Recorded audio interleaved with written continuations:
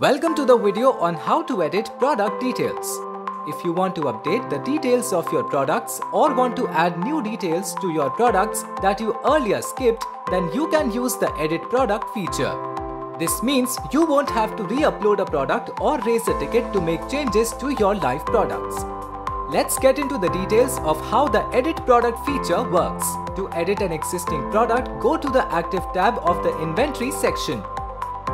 You will see an edit product button next to every listing. Click on edit product and you will be able to change Number 1. Product name and description. Number 2. Style ID. Number 3. Product attributes like color, size, fabric, fragrance and more. Number 4. GST. Number 5. HSN code. Number 6. Country of origin. Number 7. Manufacturer details. Number 8. Packer details. Number 9. Importer details. Number 10. Product weight. Click on Submit to take the changes live.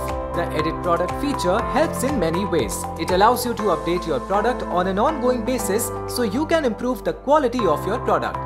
For example, if customer feedback or the listing of a fellow supplier indicates that you should add an additional detail you might have missed, you can simply edit the product to include whatever it is you like. We understand that you might not always have all the necessary information while uploading a product.